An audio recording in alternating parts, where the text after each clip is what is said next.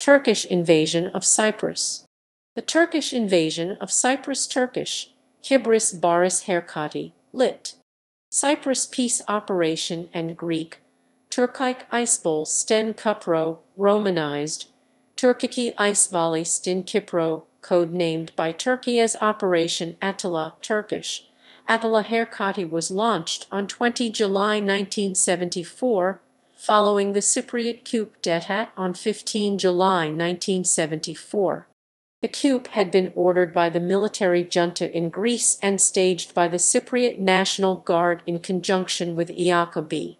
It deposed the Cypriot president Archbishop Makarios III and installed Nikos Sampson.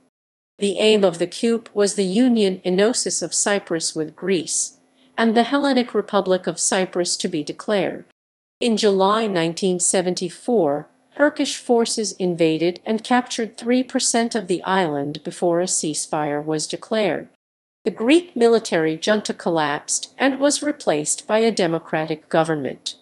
In August 1974, another Turkish invasion resulted in the capture of approximately 36% of the island. The ceasefire line from August 1974 became the United Nations buffer zone in Cyprus and is commonly referred to as the Green Line. Around 150,000 people, amounting to more than 1/4 of the total population of Cyprus, and to 1/3 of its Greek Cypriot population, were expelled from the occupied northern part of the island, where Greek Cypriots constituted 80% of the population. A little over a year later, in 1975, roughly 60,000 Turkish Cypriots, amounting to half the Turkish Cypriot population, were displaced from the south to the north. The Turkish invasion ended in the partition of Cyprus along the UN-monitored Green Line, which still divides Cyprus, and the formation of a de facto autonomous Turkish Cypriot administration in the north. In 1983, the Turkish Republic of Northern Cyprus (TRNC) declared independence, although Turkey is the only country that recognizes it. The international community considers the TRNC's territory as Turkish-occupied territory of the Republic of Cyprus. The occupation is viewed as illegal under international law, amounting to illegal occupation of European Union territory since Cyprus became a member. Among Turkish speakers, the operation is also referred as Cyprus Peace Operation Kıbrıs Barış Harekâtı or Operation Peace Barış Harekâtı or Cyprus Operation Kıbrıs Harekâtı, as they claim that Turkey's military action constituted a peacekeeping operation. Background: Ottoman and British rule. In 1571, the mostly Greek-populated island of Cyprus was conquered by the Ottoman Empire following the Ottoman-Venetian War 1570–1573. After 300 years of Ottoman rule, the island and its population was leased to Britain by the Cyprus Convention, an agreement reached during the Congress of Berlin in 1878 between the United Kingdom and the Ottoman Empire. Britain formally annexed Cyprus together with Egypt and Sudan on 5 November 1914 as a reaction to the Ottoman Empire's decision to join the First World War on the side of the Central Powers. Subsequently, the island became a British Crown colony, known as British Cyprus. Article 20 of the Treaty of Lausanne in 1923 marked the end of the Turkish claim to the island. Article 21 of the treaty gave Turkish nationals ordinarily resident in Cyprus the choice of leaving the island within 2 years or to remain as British subjects. At this time, the population of Cyprus was composed of both Greeks and Turks, who identified themselves with their respective homeland. However, the elites of both communities shared the belief that they were socially more progressive, better educated, and less conservative, and therefore distinct from the mainlanders. Greek and Turkish Cypriots lived quietly side by side for many years. Broadly, 3 main forces can be held responsible for transforming 2 ethnic communities into 2 national ones. Education. Formal education was perhaps the most important, as it affected Cypriots during childhood and youth. Education has been a main vehicle of transferring intercommunal hostility. British colonial policies also promoted ethnic polarization. The British, many believe, applied the principle of divide and rule.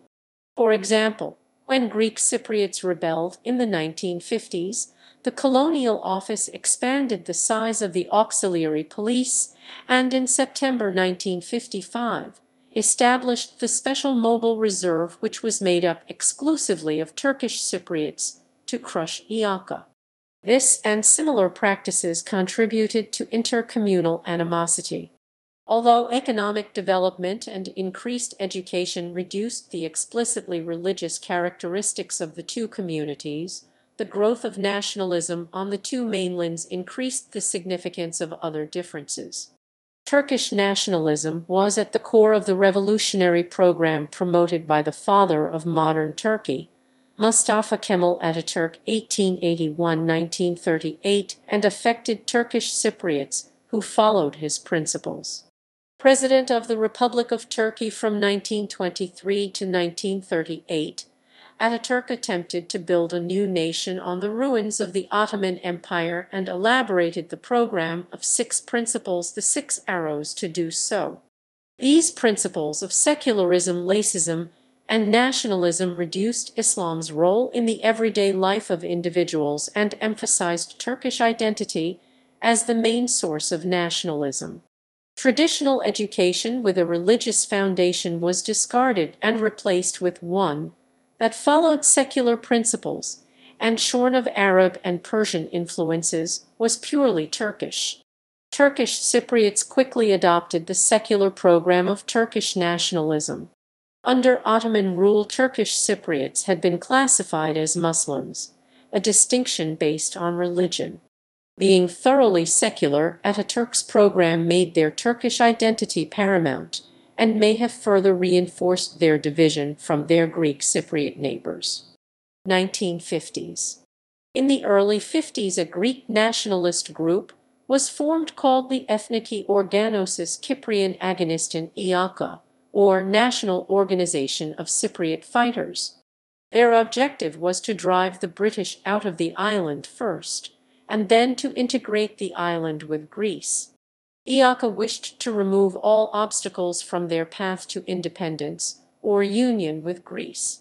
The first secret talks for EOKA, as a nationalist organization established to integrate the island with Greece, were started under the chairmanship of Archbishop Makarios III in Athens on 2 July 1952. In the aftermath of these meetings, a Council of Revolution was established on 7 March 1953. In early 1954, secret weaponry shipments to Cyprus started with the knowledge of the Greek government. Lieutenant Georgios Grivas, formerly an officer in the Greek army, covertly disembarked on the island on 9 November 1954, and EOKA's campaign against the British forces began to grow. The first Turk to be killed by EOKA on 21 June 1955 was a policeman. EOKA also killed Greek Cypriot leftists. After the September 1955 Istanbul pogrom, EOKA started its activity against Turkish Cypriots. A year later, EOKA revived its attempts to achieve the union of Cyprus with Greece. Turkish Cypriots were recruited into the police by the British forces to fight against Greek Cypriots, but EOKA initially did not want to open up a second front against Turkish Cypriots.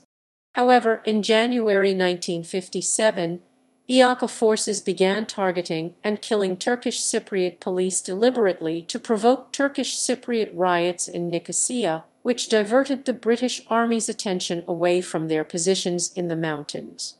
In the riots, at least one Greek Cypriot was killed, and this was presented by the Greek Cypriot leadership as an act of Turkish aggression.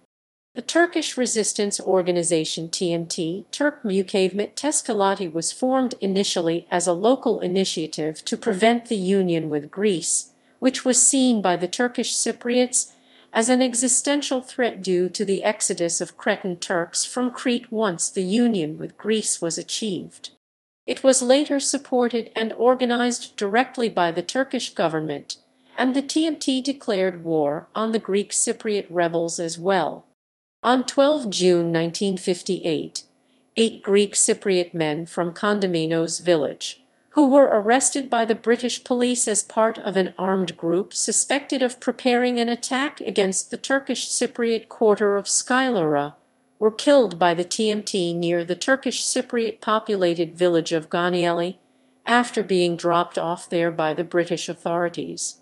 TMT also blew up the offices of the Turkish press office in Nicosia to falsely put the blame onto the Greek Cypriots. It also began a string of assassinations of prominent Turkish Cypriot supporters of independence. The following year, after the conclusion of the independence agreements on Cyprus, the Turkish Navy sent a ship to Cyprus fully loaded with arms for the TMT. The ship was stopped and the crew were caught red-handed in the infamous Deniz incident. 1960–1963. British rule lasted until 1960, when the island was declared an independent state under the London-Zurich agreements. The agreement created a foundation for the Republic of Cyprus by the Turkish Cypriot and Greek Cypriot communities, although the Republic was seen as a necessary compromise between the two reluctant communities. The 1960 Constitution of the Cyprus Republic proved unworkable, however, lasting only 3 years. Greek Cypriots wanted to end the separate Turkish Cypriot municipal councils permitted by the British in 1958, made subject to review under the 1960 agreements. For many Greek Cypriots, these municipalities were the first stage on the way to the partition they feared. The Greek Cypriots wanted enosis, integration with Greece, while Turkish Cypriots wanted taxum, partition between Greece and Turkey. Resentment also rose within the Greek Cypriot community because Turkish Cypriots had been given a larger share of governmental posts than the size of their population warranted. In accordance with the constitution, 30% of civil service jobs were allocated to the Turkish community despite being only 3% of the population. Additionally, the position of vice president was reserved for the Turkish population, and both the president and vice president were given veto power over crucial issues. 1963–1974. In December 1963, the President of the Republic Makarios proposed 13 constitutional amendments after the government was blocked by Turkish Cypriot legislators. Frustrated by these impasses and believing that the constitution prevented enosis, the Greek Cypriot leadership believed that the rights given to Turkish Cypriots under the 1960 constitution were too extensive and had designed the Akritas Plan, which was aimed at reforming the constitution in favor of Greek Cypriots, persuading the international community about the correctness of the changes and violently subjugating Turkish Cypriots in a few days should they not accept the plan. The amendments would have involved the Turkish community giving up many of their protections as a minority, including adjusting ethnic quotas in the government and revoking the presidential and vice presidential veto power. These amendments were rejected by the Turkish side, and the Turkish representation left the government, although there is some dispute over whether they left in protest or whether they were forced out by the National Guard. The 1960 constitution fell apart, and communal violence erupted on 21 December 1963, when 2 Turkish Cypriots were killed at an incident involving the Greek Cypriot police. Turkey, the UK, and Greece, the guarantors of the Zurich and London agreements which had led to Cyprus' independence, wanted to send a NATO force to the island under the command of General Peter Young. Both President Makarios and Dr. Tourkikí issued calls for peace, but these were ignored. Meanwhile, within a week of the violence flaring up, the Turkish army contingent had moved out of its barracks and seized the most strategic position on the island across the Nicosia to Kyrenia Road, the historic jugular vein of the island. They retained control of that road until 1974, at which time it acted as a crucial link in Turkey's military invasion. From 1963 up to the point of the Turkish invasion of 20 July 1974, Greek Cypriots who wanted to use the road could only do so if accompanied by a UN convoy. 700 Turkish residents of northern Nicosia, among them women and children, were taken hostage. The violence resulted in the death of 364 Turkish and 174 Greek Cypriots, destruction of 109 Turkish Cypriot or mixed villages, and displacement of 25,000–30,000 Turkish Cypriots. The British Daily Telegraph later called it an anti-Turkish pogrom. Thereafter, Turkey once again put forward the idea of partition. The intensified fighting, especially around areas under the control of Turkish Cypriot militias, as well as the failure of the constitution, were used as justification for a possible Turkish invasion. Turkey was on the brink of invading when U.S. President Johnson stated, in his famous letter of 5 June 1964, that the U.S. was against a possible invasion and stated that he would not come to the aid of Turkey if an invasion of Cyprus led to conflict with the Soviet Union. 1 month later, within the framework of a plan prepared by the U.S. Secretary of State, Dean Rusk, negotiations with Greece and Turkey began. The crisis resulted in the end of the Turkish Cypriot involvement in the administration and their claiming that it had lost its legitimacy. The nature of this event is still controversial. In some areas, Greek Cypriots prevented Turkish Cypriots from traveling and entering government buildings, while some Turkish Cypriots willingly refused to withdraw due to the calls of the Turkish Cypriot administration. They started living in enclaves in different areas that were blockaded by the National Guard and were directly supported by Turkey. The republic's structure was changed unilaterally by Makarios, and Nicosia was divided by the Green Line, with the deployment of UNFICYP troops. In response to this, their movement and access to basic supplies became more restricted by Greek forces. Fighting broke out again in 1967 as the Turkish Cypriots pushed for more freedom of movement. Once again, the situation was not settled until Turkey threatened to invade on the basis that it would be protecting the Turkish population from ethnic cleansing by Greek Cypriot forces.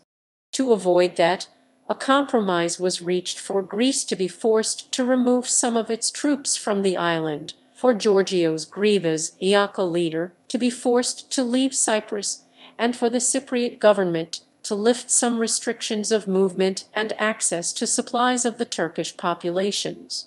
Greek military coup and Turkish invasion. Greek military coup of July 1974. In the spring of 1974, Greek Cypriot intelligence discovered that EOKA-B was planning a coup against President Makarios, which was sponsored by the military junta of Athens. The junta had come to power in a military coup in Athens in 1967. In the autumn of 1973, after the 17 November student uprising, there had been a further coup in Athens in which the original Greek junta had been replaced by one still more obscurantist headed by the chief of military police, Brigadier Ionides, though the actual head was General Pheidon Gizikis. Ionides believed that Makarios was no longer a true supporter of enosis, and suspected him of being a communist sympathizer. This led Ionides to support the EOKA-B and National Guard as they tried to undermine Makarios. On 2 July 1974, Makarios wrote an open letter to President Gizikis complaining bluntly that cadres of the Greek military regime support and direct the activities of the EOKA-B terrorist organization. He also ordered that Greece remove some 600 Greek officers in the Cypriot National Guard from Cyprus. The Greek government's immediate reply was to order the go-ahead of the coup. On 15 July 1974, sections of the Cypriot National Guard, led by its Greek officers, overthrew the government. Makarios narrowly escaped death in the attack. He fled the presidential palace from its back door and went to Paphos, where the British managed to retrieve him by Westland Whirlwind helicopter in the afternoon of 16 July and flew him from Akrotiri to Malta in a Royal Air Force Armstrong Whitworth Argosy transport aircraft, and from there to London by de Havilland Comet the next morning. In the meantime, Nikos Sampson was declared provisional president of the new government. Sampson was an ultra-nationalist, pro-enosis combatant who was known to be fanatically anti-Turkish and had taken part in violence against Turkish civilians in earlier conflicts. The Sampson regime took over radio stations and declared that Makarios had been killed, but Makarios, safe in London, was soon able to counteract these reports. In the coup itself, 91 people were killed. The Turkish Cypriots were not affected by the coup against Makarios. One of the reasons was that Ionides did not want to provoke a Turkish reaction. In response to the coup, U.S. Secretary of State Henry Kissinger sent Joseph Sisko to try to mediate the conflict. Turkey issued a list of demands to Greece via a U.S. negotiator. These demands included the immediate removal of Nikos Sampson, the withdrawal of 650 Greek officers from the Cypriot National Guard, the admission of Turkish troops to protect their population, equal rights for both populations, and access to the sea from the northern coast for Turkish Cypriots. Turkey, led by Prime Minister Bülent Ecevit, then appealed to the UK as a signatory of the Treaty of Guarantee to take action to return Cyprus to its neutral status. The UK declined this offer and refused to let Turkey use its bases on Cyprus as part of the operation. First Turkish invasion, July 1974. Turkey invaded Cyprus on Saturday, 20 July 1974. Heavily armed troops landed shortly before dawn at Kyrenia Gurn on the northern coast, meeting resistance from Greek and Greek Cypriot forces. Ankara said that it was invoking its right under the Treaty of Guarantee to protect the Turkish Cypriots and guarantee the independence of Cyprus. By the time the UN Security Council was able to obtain a ceasefire on 22 July, the Turkish forces were in command of a narrow path between Kyrenia and Nicosia, 3% of the territory of Cyprus, which they succeeded in widening, violating the ceasefire demanded in Resolution 353. On 20 July, the 10,000 inhabitants of the Turkish Cypriot enclave of Limassol surrendered to the Cypriot National Guard. Following this, according to Turkish Cypriot and Greek Cypriot eyewitness accounts, the Turkish Cypriot quarter was burned, women raped, and children shot. 1,300 Turkish Cypriots were confined in a prison camp afterwards. The enclave in Famagusta was subjected to shelling, and the Turkish Cypriot town of Lefka was occupied by Greek Cypriot troops. According to the International Committee of the Red Cross, the prisoners of war taken at this stage and before the second invasion included 385 Greek Cypriots in Adana, 63 Greek Cypriots in the Saray prison, and 3,268 Turkish Cypriots in various camps in Cyprus. On the night of 22 July 1974, a battalion of Greek commandos was transported to Nicosia from Crete in a clandestine airlift operation. Collapse of the Greek junta and peace talks. On 23 July 1974, the Greek military junta collapsed mainly because of the events in Cyprus. Greek political leaders in exile started returning to the country. On 24 July 1974, Konstantin Karamanlis returned from Paris and was sworn in as prime minister. He kept Greece from entering the war, an act that was highly criticized as an act of treason. Shortly after this, Nikos Sampson renounced the presidency, and Glafkos Klarides temporarily took the role of president. The first round of peace talks took place in Geneva, Switzerland between 25 and 30 July 1974, James Callaghan, the British Foreign Secretary, having summoned a conference of the three guarantor powers. There they issued a declaration that the Turkish occupation zone should not be extended, that the Turkish enclaves should immediately be evacuated by the Greeks, and that a further conference should be held at Geneva with the two Cypriot communities present to restore peace and re-establish constitutional government. In advance of this they made two observations, one upholding the 1960 constitution, the other appearing to abandon it. They called for the Turkish vice president to resume his functions. By the time that the Second Geneva Conference met on 14 August 1974, international sympathy, which had been with the Turks in their first attack, was swinging back towards Greece now that she had restored democracy. At the second round of peace talks, Turkey demanded that the Cypriot government accept its plan for a federal state and population transfer. When the Cypriot acting president Clarides asked for 36 to 48 hours in order to consult with Athens and with Greek Cypriot leaders, the Turkish foreign minister denied Clarides that opportunity on the grounds that Makarios and others would use it to play for more time. Second Turkish invasion, 14-16 August 1974. The Turkish foreign minister Turan Güns had said to the Prime Minister Bülent Ecevit, "Even if the telephone line is tapped, that would rouse no suspicion." An hour and a half after the conference broke up. On 14 August, Turkey launched its second peace operation, which eventually resulted in the Turkish occupation of 37% of Cyprus. Britain's then Foreign Secretary, later Prime Minister James Callaghan, later disclosed that U.S. Secretary of State Henry Kissinger vetoed at least one British military action to preempt the Turkish landing. Turkish occupation reached as far south as the Larougina salient. In the process, many Greek Cypriots became refugees.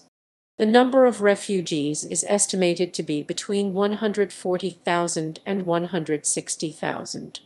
The ceasefire line from 1974 separates the two communities on the island and is commonly referred to as the Green Line. After the conflict, Cypriot representatives and the United Nations consented to the transfer of the remainder of the 51,000 Turkish Cypriots that had not left their homes in the south to settle in the north, if they wished to do so. The United Nations Security Council has challenged the legality of Turkey's action because Article 4 of the Treaty of Guarantee gives the right to guarantors to take action with the sole aim of re-establishing the state of affairs. The aftermath of Turkey's invasion, however, did not safeguard the republic's sovereignty and territorial integrity, but had the opposite effect: the de facto partition of the republic and the creation of a separate political entity in the north.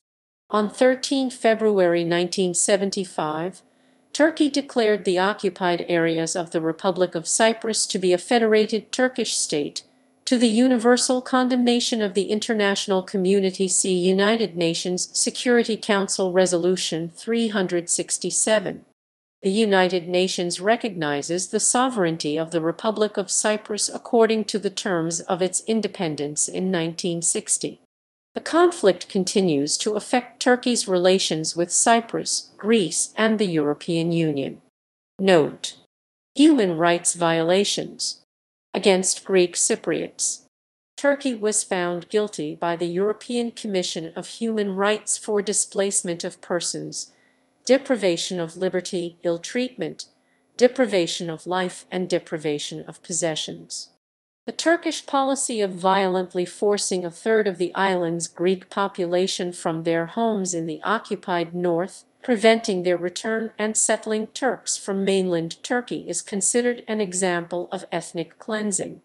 In 1976, and again in 1983, the European Commission of Human Rights found Turkey guilty of repeated violations of the European Convention of Human Rights. Turkey has been condemned for preventing the return of Greek Cypriot refugees to their properties. The European Commission of Human Rights reports of 1976 and 1983 state the following. Having found violations of a number of articles of the Convention, the Commission notes that the acts violating the Convention were exclusively directed against members of one of two communities in Cyprus, namely the Greek Cypriot community. It concludes by 11 votes to 3 that Turkey has thus failed to secure the rights and freedoms set forth in these articles without discrimination on the grounds of ethnic origin, race, religion as required by Article 14 of the Convention. Enclaved Greek Cypriots in the Karpas Peninsula in 1975 were subjected by the Turks to violations of their human rights, so that by 2001, when the European Court of Human Rights found Turkey guilty of the violation of 14 articles of the European Convention of Human Rights, its judgment of Cyprus v. Turkey application No. 25,781/94, less than 600 still remained. In the same judgment, Turkey was found guilty of violating the rights of the Turkish Cypriots by authorizing the trial of civilians by a military court. The European Commission of Human Rights, with 12 votes against 1, accepted evidence from the Republic of Cyprus concerning the rapes of various Greek Cypriot women by Turkish soldiers and the torture of many Greek Cypriot prisoners during the invasion of the island. A high rate of rape reportedly resulted in the temporary permission of abortion in Cyprus by the conservative Cypriot Orthodox Church, although there is little proof of this allowance. Greek Orthodox clergy has condemned this practice. According to Paul Santcascia, rape was used systematically to soften resistance and clear civilian areas through fear. Many of the atrocities were seen as revenge for the atrocities against Turkish Cypriots in 1963-64 and the massacres during the first invasion. It has been suggested that many of the atrocities were revenge killings committed by Turkish Cypriot fighters in military uniform who might have been mistaken for Turkish soldiers. In the Karpas Peninsula, a group of Turkish Cypriots reportedly chose young girls to rape and impregnated teenage girls. There were cases of rapes, which included gang rapes, of teenage girls by Turkish soldiers and Turkish Cypriot men in the peninsula, and one case involved the rape of an old Greek Cypriot man by a Turkish Cypriot. The man was reportedly identified by the victim, and 2 other rapists were also arrested. Raped women were sometimes outcast from society. Against Turkish Cypriots, numerous atrocities against the Turkish Cypriot community were committed during the invasion of the island. In the Maratha, Santilaris, and Aloda massacre, EOKA-B, 126 people were killed on 14 August 1974. The United Nations described the massacre as a crime against humanity, by saying constituting a further crime against humanity committed by the Greek and Greek Cypriot gunmen. In the Tochny massacre, 85 Turkish Cypriot inhabitants were massacred. The Washington Post covered another news of atrocity, in which it is written that, in a Greek raid on a small Turkish village near Limassol, 36 people out of a population of 200 were killed. The Greeks said that they had been given orders to kill the inhabitants of the Turkish villages before the Turkish forces arrived. In Limassol, upon the fall of the Turkish Cypriot enclave to the Cypriot National Guard, the Turkish Cypriot quarter was burned, women raped, and children shot, according to Turkish Cypriot and Greek Cypriot eyewitness accounts. 1,300 people were then led to a prison camp. Missing people. The issue of missing persons in Cyprus took a new turn in the summer of 2007, when the UN-sponsored Committee on Missing Persons (CMP) began returning remains of identified missing individuals to their families. See end of section. However, since 2004, The whole issue of missing persons in Cyprus took a new turn after the Committee on Missing Persons (CMP) designed and started to implement as from August 2006 its project on the exhumation, identification, and return of remains of missing persons. The whole project is being implemented by bicommunal teams of Greek Cypriots and Turkish Cypriot scientists, archaeologists, anthropologists, and geneticists under the overall responsibility of the CMP. By the end of 2007, 57 individuals had been identified and their remains returned to their families. The missing persons list of the Republic of Cyprus confirms that 83 Turkish Cypriots disappeared in Tochny on 14 August 1974. Also, as a result of the invasion, over 2,000 Greek Cypriot prisoners of war were taken to Turkey and detained in Turkish prisons. Some of them were not released and are still missing. In particular, the Committee on Missing Persons (CMP) in Cyprus, which operates under the auspices of the United Nations, is mandated to investigate approximately 1,600 cases of Greek Cypriot and Greek missing persons. Destruction of cultural heritage. In 1989, the government of Cyprus took an American art dealer to court for the return of 4 rare 6th-century Byzantine mosaics that survived an edict by the Byzantine emperor imposing the destruction of all images of sacred figures. Cyprus won the case, and the mosaics were eventually returned. In October 1997, Aydın Dikmen, who had sold the mosaics, was arrested in Germany in a police raid and found to be in possession of a stash consisting of mosaics, frescoes, and icons dating back to the 6th, 12th, and 15th centuries, worth over $50 million. The mosaics, depicting Saints Thaddeus and Thomas, are 2 more sections from the apse of the Cannicaria Church, while the frescoes, including the Last Judgment and the Tree of Jesse, were taken off the north and south walls of the monastery of Antiphonitis, built between the 12th and 15th centuries. Frescoes found in possession of Dikmen included those from the 11th–12th century church of Panagia Pergamoniotissa in Akinthou, which had been completely stripped of its ornate frescoes. According to a Greek Cypriot claim, since 1974, at least 55 churches have been converted into mosques and another 50 churches and monasteries have been converted into stables, stores, hostels, or museums, or have been demolished. According to the government spokesman of the de facto Turkish Republic of Northern Cyprus, this has been done to keep the buildings from falling into ruin. In January 2011, the British singer Boy George returned an 18th-century icon of Christ to the Church of Cyprus that he had bought without knowing the origin. The icon, which had adorned his home for 26 years, had been looted from the Church of St. Charalampus from the village of New Korio, near Kythria, in 1974. The icon was noticed by church officials during a television interview of Boy George at his home. The church contacted the singer, who agreed to return the icon at Saints Anargyroi Church, Highgate, North London. Opinions. Greek Cypriot. Greek Cypriots have claimed that the invasion and subsequent actions by Turkey have been diplomatic ploys, furthered by ultranationalist Turkish militants to justify expansionist pan-Turkism. They have also criticized the perceived failure of Turkish intervention to achieve or justify its stated goals protecting the sovereignty, integrity, and independence of the Republic of Cyprus, claiming that Turkey's intentions from the beginning were to create the state of Northern Cyprus. Greek Cypriots condemn the brutality of the Turkish invasion, including but not limited to the high levels of rape, child rape, and torture.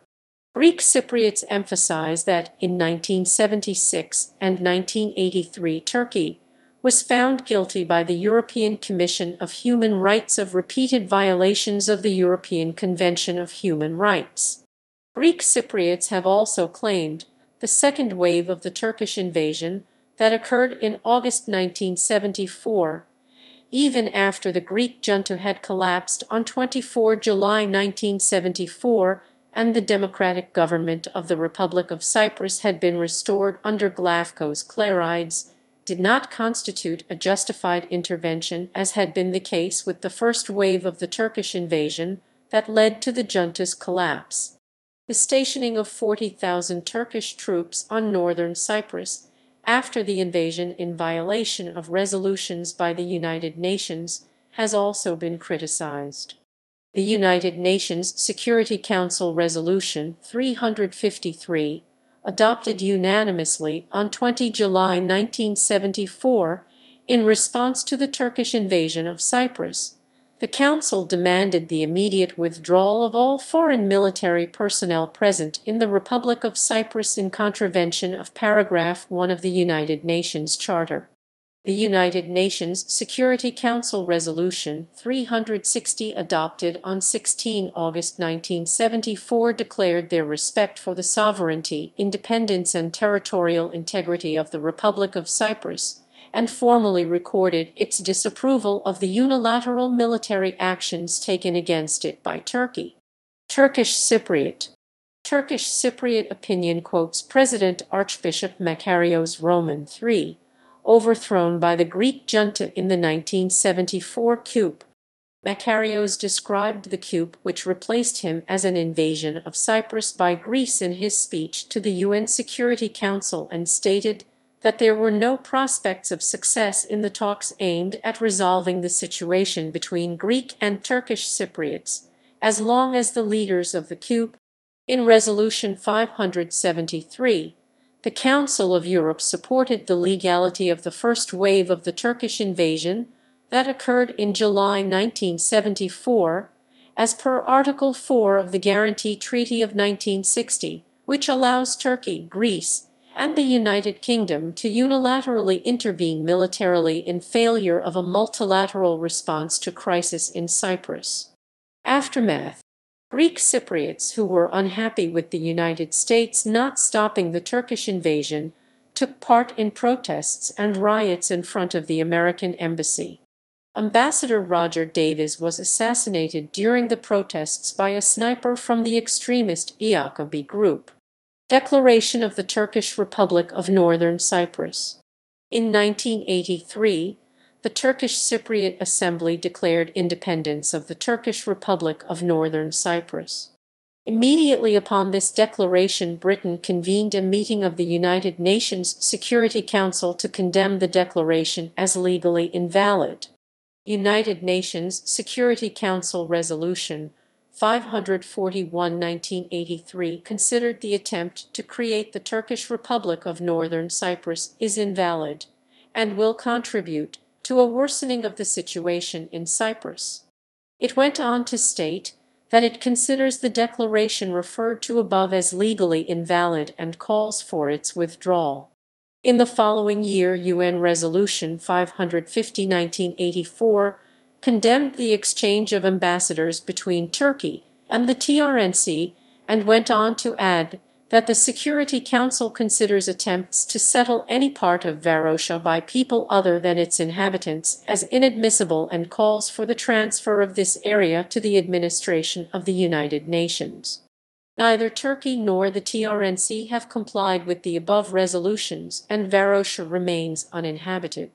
In 2017, Varosha's beach was opened to be exclusively used by Turkish Cypriots and Turkish nationals.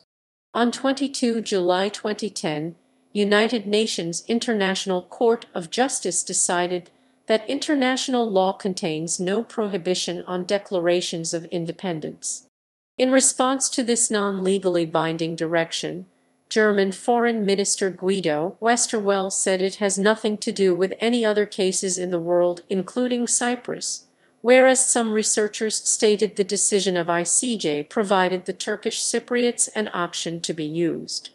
Ongoing negotiations. The United Nations Security Council decisions for the immediate unconditional withdrawal of all foreign troops from Cyprus soil and the safe return of the refugees to their homes have not been implemented by Turkey and the TRNC. Turkey and TRNC defend their position stating that any such withdrawal would have led to a resumption of intercommunal fighting and killing. In 1999, UNHCR halted its assistance activities for internally displaced persons in Cyprus. Negotiations to find a solution to the Cyprus problem have been taking place on and off since 1964. Between 1974 and 2002, the Turkish Cypriot side was seen by the international community as the side refusing a balanced solution. Since 2002, the situation has been reversed according to US and UK officials, and the Greek Cypriot side rejected a plan which would have called for the dissolution of the Republic of Cyprus without guarantees that the Turkish occupation forces would be removed. The latest Annan plan to reunify the island, which was endorsed by the United States, United Kingdom, and Turkey, was accepted by a referendum by Turkish Cypriots, but overwhelmingly rejected in parallel referendum by Greek Cypriots after the Greek Cypriot leadership and Greek Orthodox Church urged the Greek population to vote no. Greek Cypriots rejected the UN settlement plan in an April 2004 referendum. On 24 April 2004, the Greek Cypriots rejected by a 3-1 margin the plan proposed by UN Secretary-General Kofi Annan for the settlement of the Cyprus dispute. The plan, which was approved by a 2-1 margin by the Turkish Cypriots in a separate but simultaneous referendum, would have created a united Cyprus Republic and ensured that the entire island would reap the benefits of Cyprus's entry into the European Union on 1 May. The plan would have created a united Cyprus Republic consisting of a Greek Cypriot constituent state and a Turkish Cypriot constituent state linked by a federal government. More than half of the Greek Cypriots who were displaced in 1974 and their descendants would have had their properties returned to them and would have lived in them under Greek Cypriot administration within a period of 5 to 42 months after the entry into force of the settlement. For those whose property could not be returned, they would have received monetary compensation. The entire island entered the EU on 1 May 2004, still divided, although the EU acquis communautaire, the body of common rights and obligations, applies only to the areas under direct government control, and is suspended in the areas occupied by the Turkish military and administered by Turkish Cypriots. However, individual Turkish Cypriots able to document their eligibility for Republic of Cyprus citizenship legally enjoy the same rights accorded to other citizens of European Union states. The Greek Cypriot government in Nicosia continues to oppose EU efforts to establish direct trade and economic links to TRNC as a way of encouraging the Turkish Cypriot community to continue to support the resolution of the Cyprus dispute. Turkish settlers. As a result of the Turkish invasion, the Parliamentary Assembly of the Council of Europe stated that the demographic structure of the island has been continuously modified as a result of the deliberate policies of the Turks. Following the occupation of northern Cyprus, civilian settlers from Turkey began arriving on the island. Despite the lack of consensus on the exact figures, all parties concerned admitted that Turkish nationals began arriving in the northern part of the island in 1975. It was suggested that over 120,000 settlers came to Cyprus from mainland Turkey. This was a violation of the Article 49 of the Fourth Geneva Convention, which prohibits an occupier from transferring or deporting parts of its own civilian population into an occupied territory. UN Resolution 1987/1987 of the Subcommission on Prevention of Discrimination and Protection of Minorities, which was adopted on 2 September 1987, demanded the full restoration of all human rights to the whole population of Cyprus, including the freedom of movement, the freedom of settlement, and the right to property, and also expressed its concern also at the policy and practice of the implantation of settlers in the occupied territories of Cyprus, which constitute In a report prepared by Meet Hatte on behalf of Prio Peace Research Institute Oslo, it was estimated that the number of Turkish mainlanders in the north who have been granted the right to vote is 37,000. This figure, however, excludes mainlanders who are married to Turkish Cypriots or adult children of mainland settlers, as well as all minors. The report also estimates the number of Turkish mainlanders who have not been granted the right to vote, whom it labels as transients, at a further 105,000. United States arms embargo on Turkey and Republic of Cyprus.